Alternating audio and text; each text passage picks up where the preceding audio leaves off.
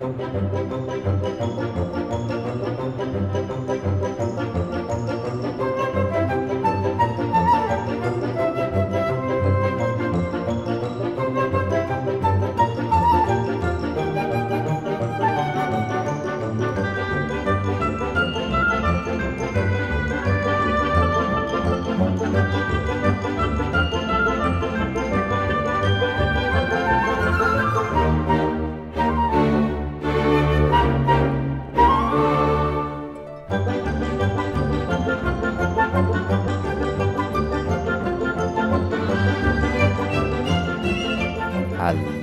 大家好，那我们又盖了一栋新房子啦，就盖在我们之前高炉的旁边。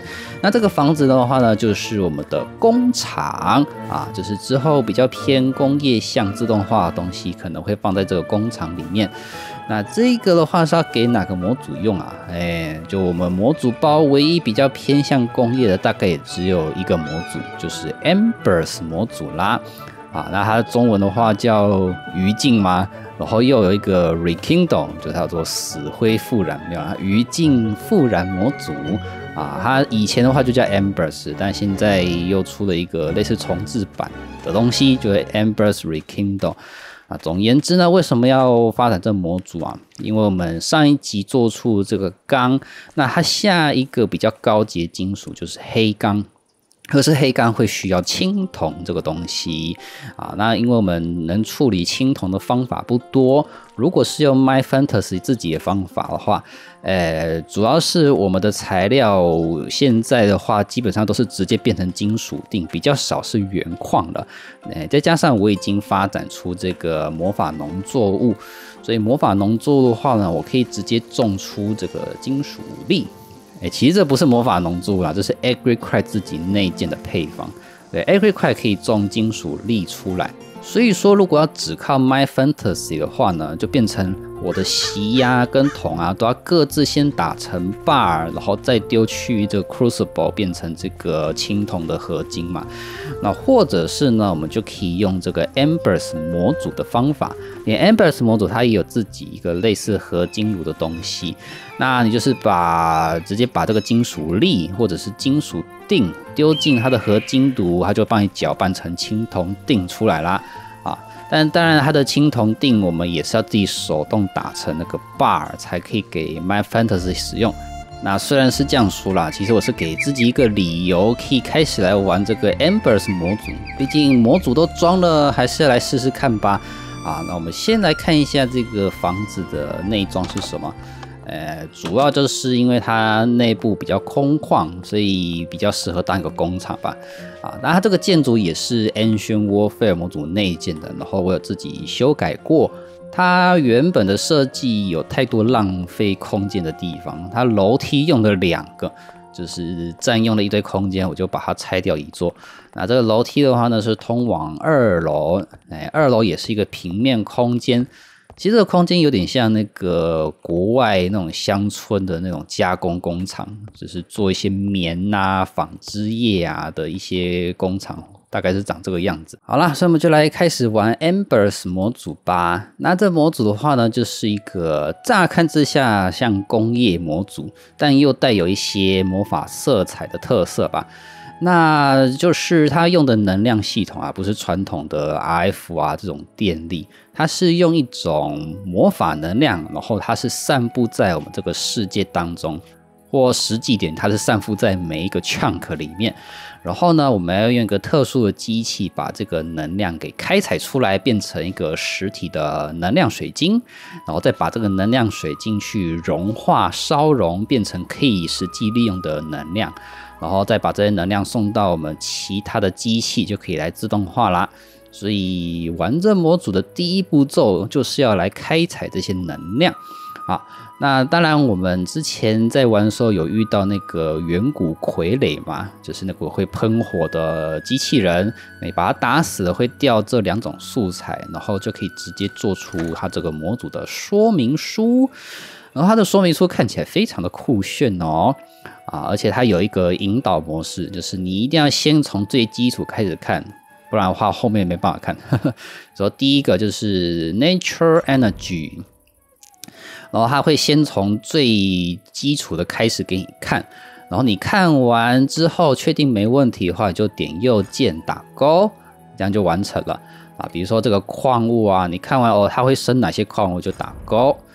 好，那只要有相关的后续知识，它就会解锁。比如说这个锤子，我们也知道啦。也就是看一下，大概知道之后打勾，这样你就可以看到后面的东西，还有一些这个像物流管线的东西啊，这个我们已经先做出来过了啊，还有一些比较进阶的管线，我们之后再说。好，主要就是呢，我们要来开采这个能量嘛，所以这些东西都直接打勾好了。好，就是这个，我们要来做一个 Ember Board。然后这 Ember Board 就可以带我们去开采出这个 Crystallize Ember。那要开采这个能量水晶的话呢，必须要到世界的最底层，就是岩床的那个地方我这个我已经改成用电梯啦，这样就上下会比较快。好，所以这边是 y 等于11的地方，我们必须要下到岩床层，所以我已经挖到了更低。那我没有装那个平坦岩床模组啦，所以它应该是只要有碰到岩床方块就行啊。比如说我们这边有岩床，还是插个火吧。那我们就把这个 Ember Board 放在这个上面，然后你可以看到它下面会有这个类似那个刀子、那个碎岩机的部分。那这个部分的话呢，你可以再往下一格直接接触，或者是往像这样子稍微有点碰到也行。那这样子往上一格的好处就是你可以看得到它在运转的状态啦，就不会被遮住。好，然后接下来呢，它要运转的话呢，你还要另外给它另外的能量，就是给它吃煤炭。那我这边有另外用一个 Machine Core 来做一个 I/O 口。因为如果你没有用这个的话呢，你只有一个孔，不太方便做事，所以加上这个的话呢，就等于把它那个孔扩充成1、2、3、4、5个孔。那这样子的话，我们就可以同时做导出跟导入的动作。比如说左边的箱子，我们要来放入我们的煤炭燃料。那我们这是我之前做的 Item Extractor， 就是它自己模组的物流管线。那给它一个红石讯号，它就把东西抽出来。那同样的，这边我们可以把它之后采到的东西也给抽出来。好，我们来放一些煤炭，放进去之后呢，它就会开始运作啦，就在那边咔叽咔叽咔叽咔叽，咔叽咔叽咔叽，然后很快的马上就会产生出我们这个 Ember Shard 啦。那我们大概会挖到几种东西，就是 Ember Grid、Ember Shard 或者是 Ember Crystal 那就是比较大颗的 Ember Shard 吧。那我们挖到了水晶之后，下一步就是要把这些水晶转换成我们实际可以用的能量。那一开始它是告诉我们，你可以用一个叫 Ember Activator 的东西，不过它有一个进阶款的，就是这个 Pressure Refinery。 那 Pressure Refinery 就是可以让它能量萃取的转换倍率更高不过它比较麻烦一点，就是需要给它加水跟另外的热源。不过这些应该都还算好解决啦。比如说要水的话呢，我们就有 Sink 嘛。那要热源的话，我们可以直接用岩浆那岩浆的话，我们应该也可以直接用合成的吧，来试试看。呀，真简单。我们来做4桶的岩浆，然后它还要搭配一个任意的金属块。那不同这个材质的金属块，它的导热效率好像会有差。那铜的话，导热效率其实在现实当中也是蛮好的嘛，所以我们就直接用铜块就好了。那我们首先的话呢，放上我们这个导热用的方块。然后在上面放上这个 Pressure Refinery 它是一个2格的结构。然后呢，从下面把我们的这个水晶给导入，然后能量就会产生在上面。那要导入的话呢，就一样看要放箱子还是放漏斗都行。那它模组有自己的 pump 可以抽水啦，可是我们有 sink 的话，一切都很简单。然后它这边它模组有一个特殊的计量表，可以来观察里面的水量。放着啊，然后就可以直接看到里面，比如说8桶的水。好，那接下来别忘了要放下我们的热源。那最多的话，应该就是放4桶。那或者是用地狱盐点火也行，但岩浆的效果应该是比较好的吧。好，接下来就是把我们这个 Ember Crystal 放进去，然后呢，它就会开始把它转换成我们的这个 Ember。啊，我们可以做这个一样是 Ember Down， 就可以观察到已经有多少的 Ember 在里面了。然后顺便也告诉你说，我们的倍率是3倍。啊，所以我们只是用铜方块加上4桶岩浆，就可以达到3倍的产量。好，那接下来下一步就是要把能量看你是要接到机器上，或者是可以用电池先存起来。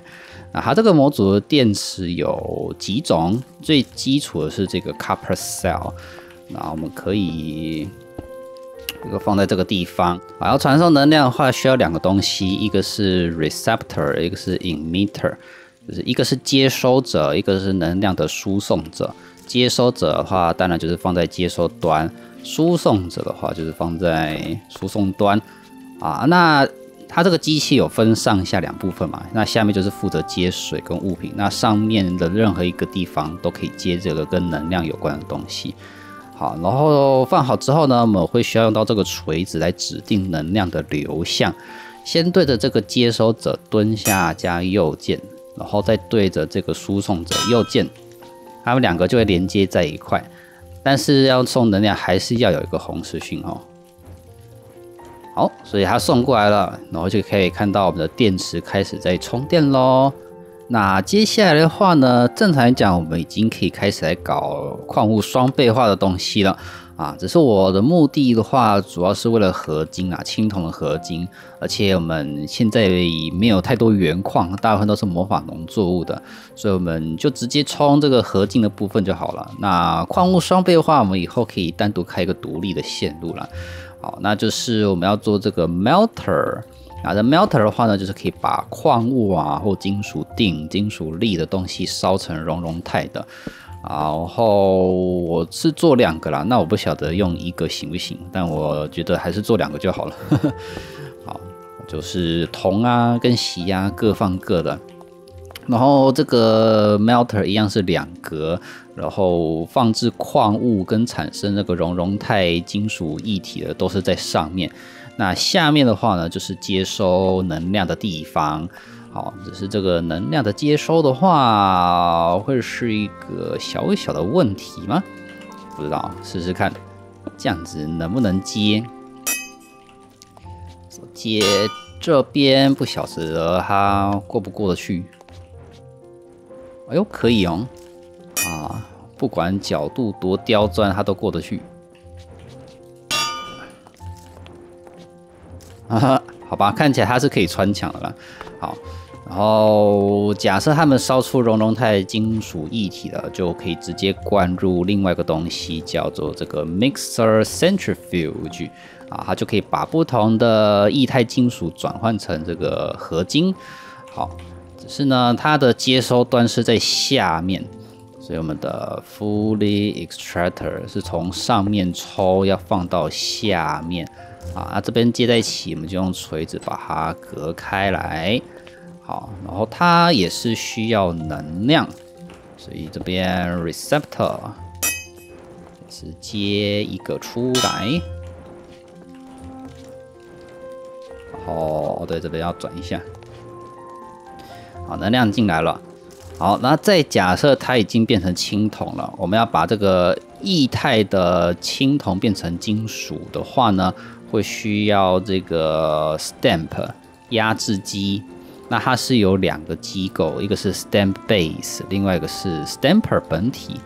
然后我们可以在下面另外加个 Bin。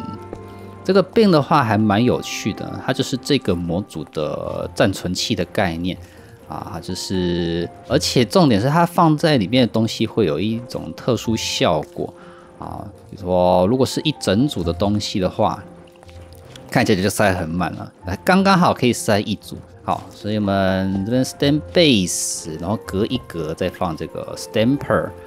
啊，它这个 stamper 就等于是压制机的本体啦。我们会需要搭配一个东西，叫做这个 bar stamp， 放在这边。然后我们的液体是灌入到下面这边啊，然后有液体之后呢，它就会这样咔锵，那压好的金属就会掉到下面的 bin 储存起来。所以我们这边的话会一样需要 fully extractor。跟一个 pipe 呀，但是这边要断开混结，不然他们会乱七八糟。好，有连在一起，然后上面的 stamper 会需要能量。好，结果我们一个电池的 I/O 全部塞好塞满，看起来很混乱，但是也是蛮酷炫的啦。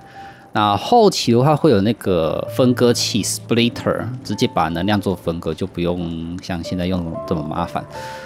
然后这样子应该都可以了吧？我这边应该可以另外再放一个箱子，这样就可以把做好的东西另外放在箱子里面存起来。